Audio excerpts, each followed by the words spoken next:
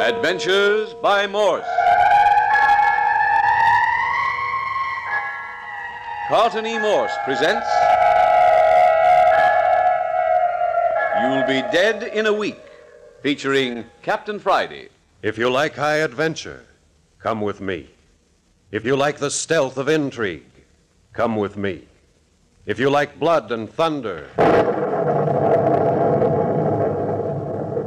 come with me.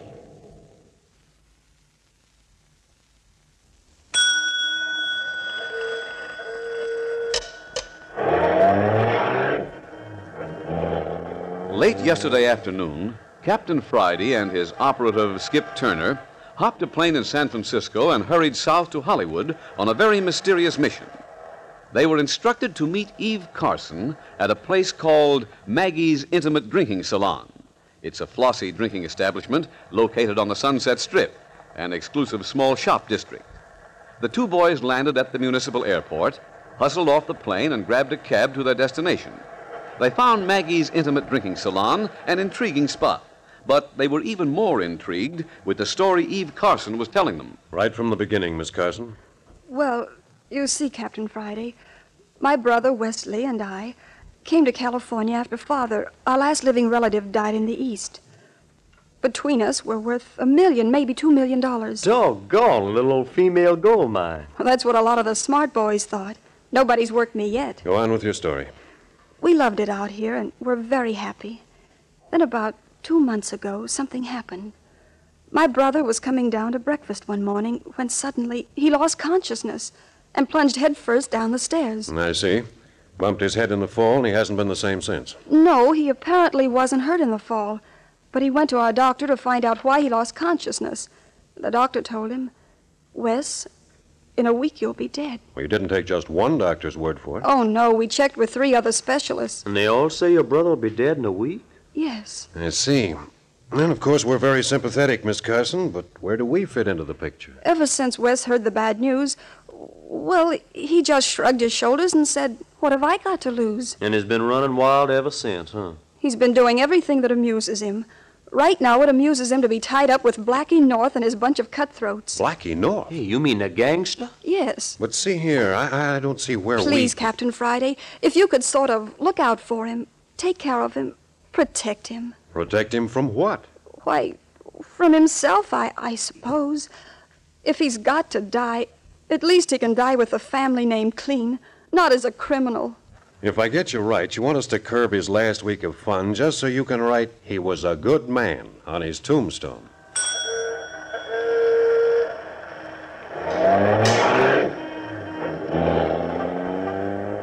But this little conference wasn't the only thing that took place at Maggie's Intimate Drinking Salon. Skip Turner, a little bored with the inactivity in the dimly lighted cocktail bar, picked a fight with the piano player and laid him gently across the keyboard. He did the same thing with the waiter and then tied up the hat check girl, while Captain Friday disposed of 2 of Blackie North's gunmen who had descended on them. It was all over before Skip learned from Wes Carson, the man they were hired to protect, that the piano player was none other than Blackie North himself. Say, what are you trying to do, fella? Commit suicide? Huh? That man you just knocked out is Blackie North. Well, what about it? You'll wake up some morning with a carcass full of lead. Who are you, anyway? Wes, please, they're friends of mine. Eve, are you the cause of all this? Do you mind, Wes? These gangsters are nothing to you, are they? No, they're just amusing. But Blackie North's a pretty tough guy. Somebody's going to get hurt. Who are these 2 fellows? This is Captain Friday and Skip Turner. How are you, Wes? Your sister here's hired us to play bodyguard and fall guy for you during this next week. Oh. She told you I'd be dead in a week? That's right. And during that time, I intend doing whatever it suits me to do? Oh, she didn't spare the horses none. We know the score. And you guys are crazy enough to see me through? Well, we'll try to keep you out of jail. That may be more difficult than you think. The police want me, you know. Yeah? Why? Oh, they don't know they want me. They just want the guy who stole this handful of diamonds out of a certain movie star's bedroom. Hey, look at them rocks. Why'd you steal them? Just for the thrill, just to see if I could. Anybody else know you took them? No. Mind if I take them? Not at all. I haven't any use for them. Well, what are you going to do with them? Here, Skip. Plant these diamonds on Blackie North before he wakes up. It'll be a pleasure. I'll go out to the bar and get the police on the telephone. we'll be doing two good deeds. Helping the police capture a criminal and fixing it so we won't be murdered. Hey, you hear that? The police are coming. Yeah, they must have got wind of something. Get rid of those diamonds quick, Skip. Right, boss. Come on, Eve. Wes, let's get moving. Moving where? Well, what would amuse you? I want to rob a bank.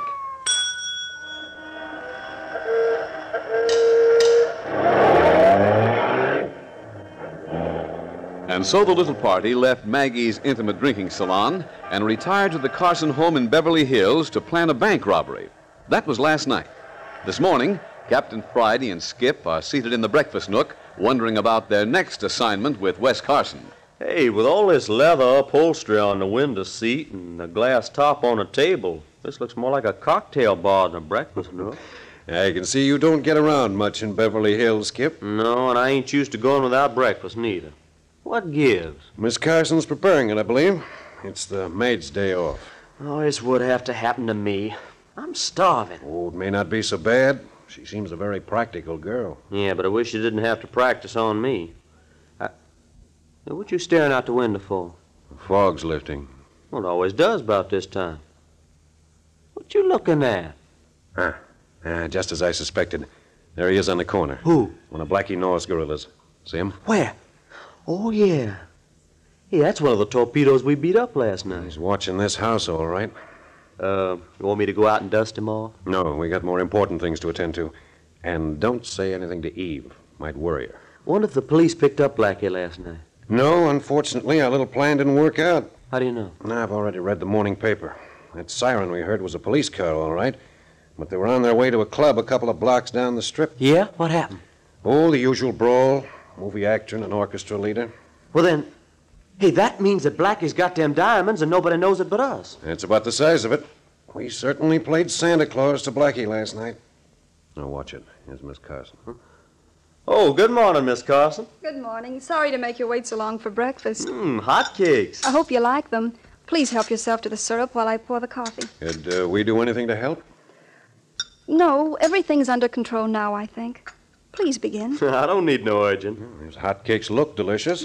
And they are delicious. Man, pancakes are my favorite fruit. And these are the best I ever tasted.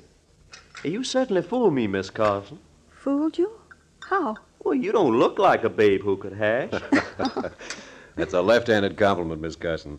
Skip means you're so beautiful and charming, you'd never suspect you could also cook. Oh, thank you. But I'm afraid I haven't cooked much since finishing school. Oh, you cooked in school? Well, of course. In the domestic economy class. We all had to take it. Well, blow me down. Hey, they're finally getting some sense in these colleges. Won't you have some more? No, thanks. Better save the rest of that batter for Wes. He'll be hungry when he wakes up. You're sure he's all right, Captain Friday? Oh, yes. I only put one sleeping tablet in his drink last night. They're harmless. I do wish you weren't so set on robbing a bank. So do I. And if it wasn't for you and your pancakes, Miss Carson, I'd be tempted to take it on the lamb right now. But he is set on it. That's why I gave him the pill last night, so I could make a few phone calls. Do you think he can manage it? Safely, I mean. Well, Mr. Jordan's on his way here right now. Mr. Jordan? He's the manager of the city bank. Your bank, I believe. Oh, yes, of course. Oh, Captain Friday, I love my brother. He's such a good, clean boy. Don't let anything happen to him. Please. We'll do our best, Miss Carson, but robbing a bank is dangerous business. I know. And sometimes I think I shouldn't. But I do want him to be happy for this last week. Probably Jordan now. He said he'd be right over. Where would you like to talk to him? Right here'll do. I'll bring him right in. Hey, you know this fella Jordan, boss? Not very well. I've met him. Well, what if he won't go for the deal? I think we can handle him. Mr. Jordan says he knows you, Captain Friday. How are you, Jordan? Well, Captain, it's good to see you again. This is my right-hand man, Skip Turner. Oh, glad to know you, Mr. Jordan. Thank you. Well, Captain, I brought along Miss Carson's bank statement, but I must confess I'm a little puzzled by the mystery. I think I can clear it up for you. May I see the statement, please, Mr. Jordan? If it's agreeable to Miss Carson. Quite. Well, it shows a balance of over $200,000 in the checking account. Is that right? That's right. 200 grand. A face and a figure like yours and 200 grand in the bank. And a good cook besides. Oh, the Lord sure good to some people. If you've finished extolling the virtues of Miss Carson, Skip, we'll get down to business. I'll be quiet. But you can't keep me from dreaming. Would you be willing to risk $200,000 in this robbery, Miss Carson? anything for Wes, Captain Friday. Good. We have a strange request to make of you, Mr. Jordan. Yeah? We want to rob your bank. Rob my... But surely you're joking. No, we're in deadly earnest. We want to steal $200,000 of Miss Carson's money out of your bank. But I don't understand. Mr. Jordan, you know my brother Wesley. Of course I know Wes. We handle his account as well as yours. Well, he'll be dead in 5 days. Wes dead? That's the prophecy of the best doctors on the coast. But I can't believe it. He looked so healthy. Why, only yesterday I saw him. Nevertheless, Mr. Jordan, we have it on the best authority that Wesley Carson will die within 5 days. Apparently, there's nothing medicine can do about it. Oh, Miss Carson, I'm so sorry. Wes is such a fine young man. Now, you can well understand that Miss Carson wants her brother to enjoy all the happiness possible during these last 5 days. But of course, and if there's anything I can do... There is a lot you can do. You can let him rob your bank. It's an impulse he's had since childhood, and now he feels there's no longer any reason for repressing it. Oh, I see. Here's our plan. Miss Carson will give you a check for $200,000. You distribute this money among your tellers. We'll stage the robbery, enter the bank, and steal Miss Carson's money. Will you cooperate? Well, of course I'd like to help, but robbing a bank, there are difficulties I'm sure you haven't thought of. Difficulties? What are they? Well, in the first place, we're insured against robbery.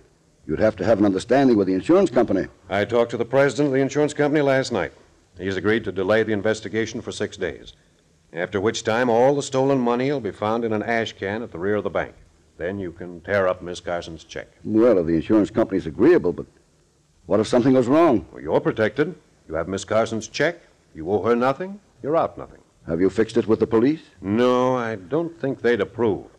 And secondly, I'm afraid Wes might suspect. Yeah, and as long as we're in this, we might as well enjoy it. I'm afraid I don't share the same craving for excitement.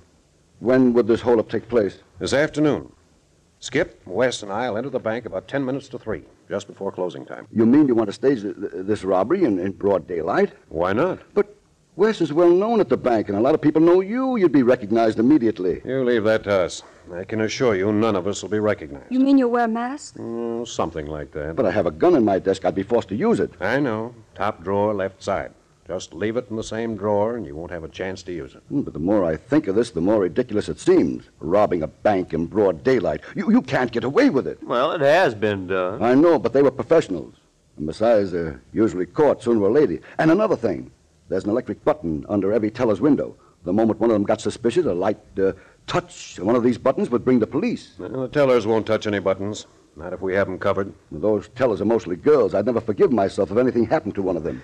Nothing worse than a fainting spell, I assure you. Oh, I'll take care of the ladies. That's my department, Mr. Jordan. And they'll have something to talk about for the rest of their lives. You're forgetting about our guard. He also carries a gun. Oh, Hennessy? I'll take care of him, too. I don't know. He's a good man, Hennessy. Well, good men are my specialty. And it's settled? Will you write out a check for $200,000, Miss Carson? Not so fast, Captain. I haven't agreed to anything. Mr. Jordan, put yourself in the place of Wes Carson. Please, Mr. Jordan. He only has 5 days. I know, Miss Carson, but robbing a bank... You've nothing to lose, Jordan. To all outward appearances, this will be an ordinary holdup as far as you're concerned. If we're caught, we'll take the rap. Why, I could lose my position or land in jail. Not at all. You're not to implicate yourself in any way. Well, then... Is the check ready, Miss Carson? Here it is. $200,000 drawn on Mr. Jordan's bank. Well, I'll try. Oh, that's the way to talk, fella. We'll have a lot of preparations to make, Mr. Jordan, so you'll excuse us if we rush you off. We'll see you later in the day. Good heavens, you really mean you're going to do it today? At 10 minutes to 3. Oh, dear. Well, all right. But I warn you, I'll have to do my best to stop you. Of course. That's the way we want it. We'll take our chances. Well, goodbye, good luck.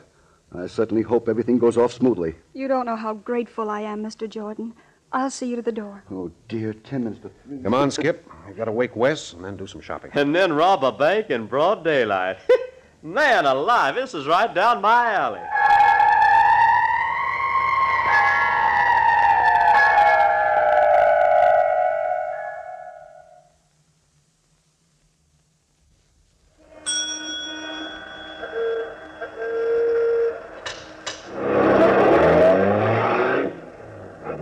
It's been a busy morning for Captain Friday and Skip. After waking Wes Carson and finding him none the worse for having taken a sleeping pill the night before, they left him eating a hearty breakfast while they departed on a shopping tour. The tour included a Hollywood studio arsenal, where they procured several rounds of blank cartridges, and a Hollywood costumers, where Captain Friday selected a number of articles of clothing and makeup items. They're now in an upstairs bedroom of the Carson home, getting ready for the big adventure, the robbing of a bank in broad daylight. Well, how do I look, Cap? Like a real ranch hand? I'd say a cross between a ranch hand and a member of a hillbilly band. Yeah, these blue jeans are a little tight. Yeah, that's in character. All cowboys wear 'em tight. Yeah.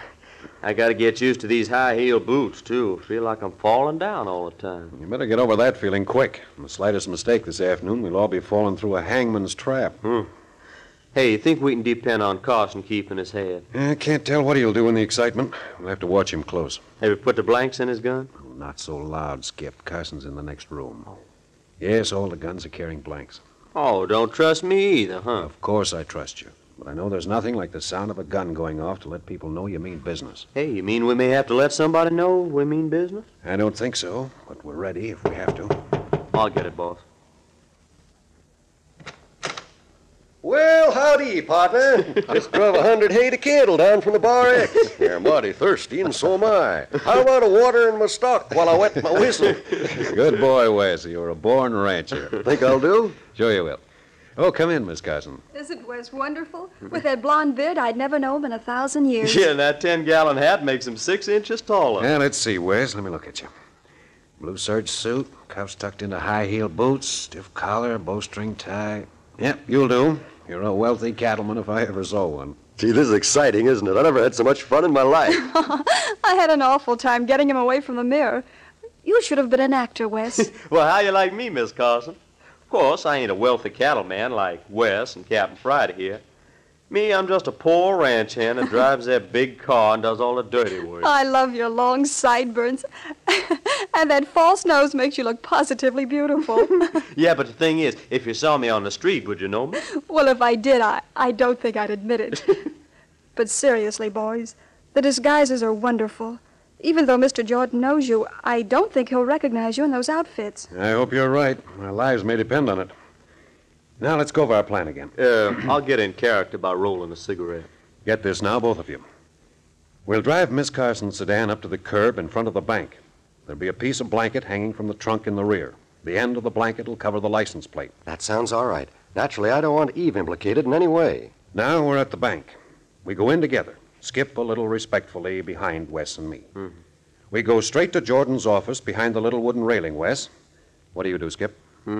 Oh, I look for Hennessy. He'll probably be around the counter in the middle of the floor. Hennessy? Oh, yes, that's the guard. He ought to be easy to spot in his uniform. Oh, I'll find him. And then I ask him to show me to the washroom. It's in the rear of the building. Hennessy prides himself on being a gentleman, so I think he'll escort you back there. Well, if he don't, I'll have a gun in his ribs. He'll be polite, all right. When you get to the washroom, you tie him up and gag him. You got your materials? Right here. Lariat and yellow scarf. Good. Then you get back and cover the entrance. Let anybody come in that wants to, but don't let anybody go out. Over my dead body. Well, let's hope not. Yeah. Meanwhile, Wes, you and I are sitting in Mr. Jordan's office. We're a couple of ranchers from San Fernando Valley, and we want to negotiate a loan. Right. We discuss the terms of the loan with Jordan until we see Skip return from the washroom and go to the entrance. But what if Skip meets somebody else back there in the washroom? Oh, I'll take care of him. This rope's pretty long.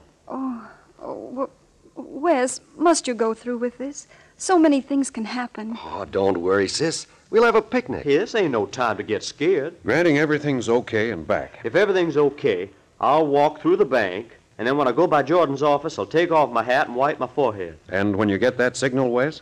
I remark on the heat and ask Jordan where I can get a drink of water. Now, I don't know what Jordan will say, but I do know there's a water cooler in the teller's cage adjoining Jordan's office. If he suggests the cooler, he'll probably open the door for you himself. If he doesn't, I will suggest it. You can see it from the office through the grill work. I go into the cage and get a drink from the cooler. Now, some of the tellers will probably look around as you enter the cage, but as you take a paper cup from the holder and pour yourself a drink, they'll probably continue their work. I finish my drink, then whip my gun out of my coat pocket and order all tellers to step back 2 feet from their windows. By this time, I'll have taken Jordan's gun from his desk drawer. With the gun in Jordan's back, we'll both go into the cage. I'll have the tellers covered, all 5 of them. I take this sack from under my hat like this, and then I go to work in the number 1 teller. Right. You order him to empty his drawer into the sack. Then you go on to the next teller. If all goes well, it shouldn't take more than 30 seconds to empty all 5 drawers into the sack. Then we back out the same door we came in and break for the entrance. Not break exactly. Walk, don't run. A lot of people in the bank won't even know what's going on. The less commotion we make, the better. Yeah, and don't forget your sack with. Oh, no. It's full of money, and I've got it under my arm. I walk outside and get in the back seat of the car. I get in the front seat and start the motor. But what if you're jammed in? You know, a car in front and a car in back. In Beverly Hills, cars park facing the curb. Nothing can get in front or back of us without blocking the street. Oh, of course I know that. I guess I'm so nervous I can't think. Now, I back out into the street facing south. Skip? I keep the entrance covered until I see you're ready. Then I run and jump into the front seat beside you. And we're off. Once we get into the canyons and the hills, we'll change our clothes and get rid of our disguises. We stuff the blanket into the trunk so our license plate shows. We drive calmly back here and park the car in the garage. Once we get that sack of money in the house, we're safe. Sounds great. When do we start? And let's see, it's 2:30 now. Take us about 10 minutes to get there, 10 minutes more to get the right parking space. And we'd better be on our way now. I'm ready. Let's go. Goodbye, Wes. Let me kiss you. Don't worry, Eve. Everything will be all right. But how will I know? When will you be back? It shouldn't take us more than 15 minutes to change clothes afterward. We should be back here in 45 minutes. I have a feeling this is going to be the longest 45 minutes of my life. So have I. Come on, let's get it over with.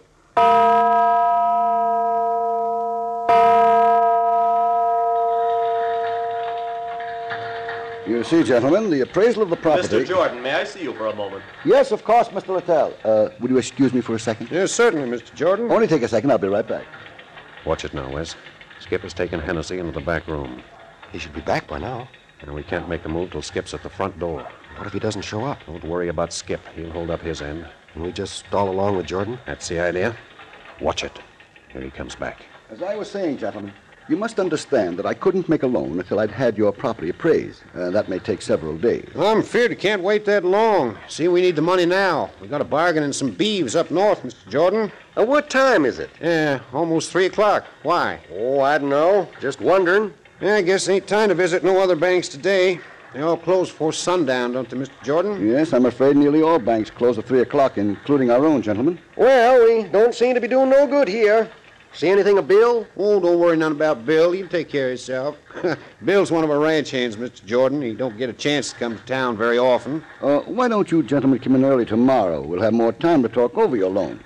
I'm sure we can work it out some way. Early? Say about cockcrow? Cockcrow? Ha ha. Yeah, I always forget you city fellers don't know how to talk time. Cockcrow's 5 o'clock. Oh, I see. Well, I'm afraid that's a bit early. You see, we don't open our doors to the public until... There's Bill. Where? Yep, I see him. I told you didn't have to worry none about him. He must be pretty warm. Bill's taking off his hat and wiping his head. Yeah, it is pretty warm in the city, especially when you're dressed up in your Sunday clothes. Have a drink of water handy, Mr. Jordan? Water? No, I'm afraid we Ain't don't. that one of them newfangled water coolers in that there cage? Oh, yes, but we don't usually... Go on in, help yourself. Mr. Jordan won't care, will you? Oh, no, of course not. But I'll have to unlock the door to the cage. Sorry to be so much bother. When you're so dry, you're chewing on cactus. There you are. Cooler's over there. Hey, what are you doing in that door? Button your lip, Jordan. Now ahead of me. Into the cage. It's you. Why, I didn't recognize... Pipe down and do as you're told. Yes, sir. All tellers, hands over your heads. Step back 2 paces from your windows. Hold up. You there, Blondie. Back 2 paces. They're all back. Get going with the sack. Now, you. Dump your drawer into this sack. Keep your hands up and your heads down. All right. Number 2. Into the sack. You'd better do as he says. Number 3 window. Empty your drawer into the sack. And don't spill any. Now number 4. Thank you, miss. One more. Thank you very much, ladies and gentlemen. And I'd advise you to stay away from those buttons. The first person who touches one gets a bullet. That's Bill out there in the doorway. Can hit a dime at 100 yards. Come on, bring the sack. Backing out. Keep 'em covered.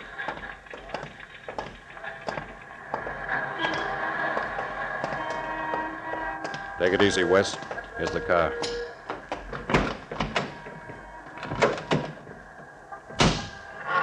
I don't see Skip yet. Keep your eye peeled. I'm ready to go. Here he comes. Come in. We made it. There's a soldier signaling. Oh, no time for hitchhikers now. He's an MP. Look at his armband. Yeah, waving us down. I'll slow down. Hey, look, there's somebody coming from the other side. They're jumping on the running board. All right, get him up and into the back seat. We're covered from both sides. Quiet, punk. Keep him covered, Porgy. Blackie North, in a soldier's uniform. That's a federal offense, fella. You know that? Look who's talking. I got him now. Take the wheel, Porgy.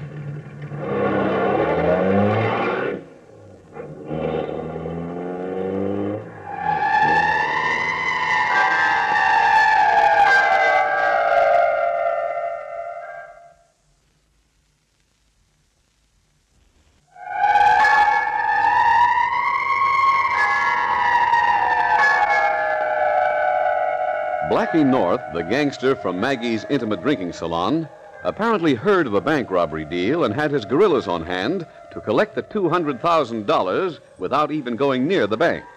On top of that, he still has the diamonds that Captain Friday and Skip Turner planted on him in the hope the police would find them. A pretty good day's work for Blackie North. Listen next week for the third and last episode of You'll Be Dead in a Week. You are listening to Adventures by Morse.